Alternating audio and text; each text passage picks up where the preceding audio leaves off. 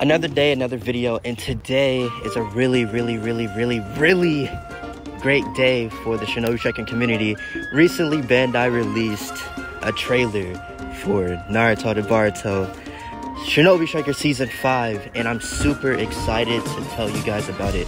Now, I'm pretty sure you have already watched like pretty much all like the big YouTubers like videos and stuff, getting every little piece of information you could out of this, and that's all right, that's cool. But if you're watching my video right now, I basically just want to give you a couple predictions and stuff that I think will happen in the upcoming Season 5 for this game. Now, I'm going to make it short and quick, so I won't waste any of you guys' time. So let's get right into it. Starting off with my first prediction of what I think will happen in this game is the maps. Now, if you've seen in the trailer, basically they showed the hidden leaf map, the one without the pitfalls and all that kind of stuff. Basically, they added a whole bunch of buildings, like more buildings and stuff. They changed the looks, and they also added snow, which was pretty cool. Now, what I think will happen is they'll do that to the rest of the maps. Now, they can't just do it to one map and call it a day, because I'm pretty sure, since they said they've been listening to us, we will not be satisfied. Me personally, I wouldn't be satisfied, and I honestly think that they'll do that with the rest of the maps. Hopefully that's the case. If not, I wouldn't even know what to say. Moving on to the second prediction, it has to do with the characters. Now, basically, they're going to give us 5 characters for this season like they did with the past seasons that we've gotten, and I'm not really disappointed by that. I wasn't really expecting more, but here we are anyways. Yeah. Now, what I'm thinking they'll do for this season is give us a character from each village. Now, why do I think that? Because the theme of the season is legacy. Now, I'm thinking that like they'll give us some type of Boruto character or something like that, like someone in the newer generation. If they don't, I'm honestly thinking that they'll just give us some popular character from like each village, maybe even the same character but like a different transformation. Like everybody's saying Barry on Naruto. That could happen. That could definitely happen, and I wouldn't be surprised if we get Barry on Naruto in this new season.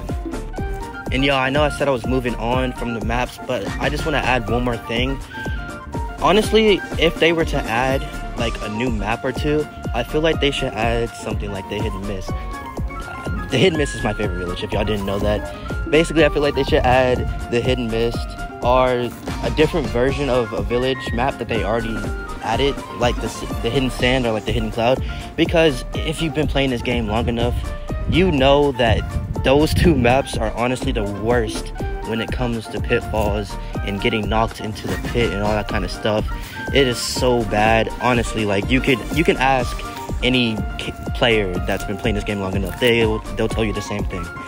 Now, moving on to the next thing, it has to do with fighting styles or like mechanics and all that kind of stuff.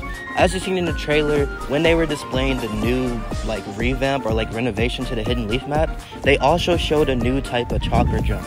Now, basically what the chakra jump is instead of going like forward, you jump straight up onto like a building or something like that, which I think is pretty cool. And I'm glad they're actually paying attention to like the mechanics and all that kind of stuff instead of just adding characters. Now, my thing is, I feel like they should do something with like the fighting styles and all that kind of stuff. What do I mean by that? Now, basically, I mean this, okay? For the longest time, you could go around the community asking people this, by the way. We've always wanted like fist for like defense types or like fist for healers. Like a fist fighting style for any class is perfect, because you see that with the cast characters. They should definitely follow suit and give us a fighting style, like a fist fighting style for the other classes as well, because honestly I think that would freshen up the game so much and make it so much better than it is right now. And I understand they're listening to us and all that kind of stuff, but this season honestly is like the perfect time, because I'm pretty sure that it's supposed to be the 5th anniversary this year, so this is like the perfect chance for them to add all the stuff that we've been asking for.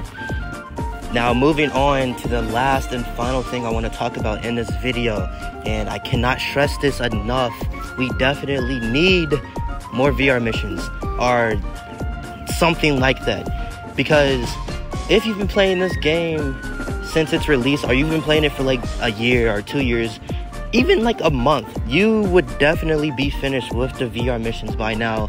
And just playing Ninja Roll League, Red and White Battle, etc. is not enough for you. I'm pretty sure it isn't. And going back and playing those VR missions and doing the same old thing isn't enough for you either. No, it's definitely not enough for me. And so what I'm thinking is they should add some type of story mode, or even like new VR missions. Anything like that would make me satisfied, or make a lot of us satisfied in this community, because it is such a talked about thing. Not as much as the other things, but it's definitely talked about, and I feel like they should add that stuff. And that's probably going to do it for the video. If you liked my predictions and my ideas for this season, go ahead and drop down a like on the video, because it really helps me out and all that kind of stuff. And leave down in the comments your predictions and your ideas that you want to see in this game. And yeah, peace out, y'all. Y'all have a nice day, morning, night, whatever it is. And see you later.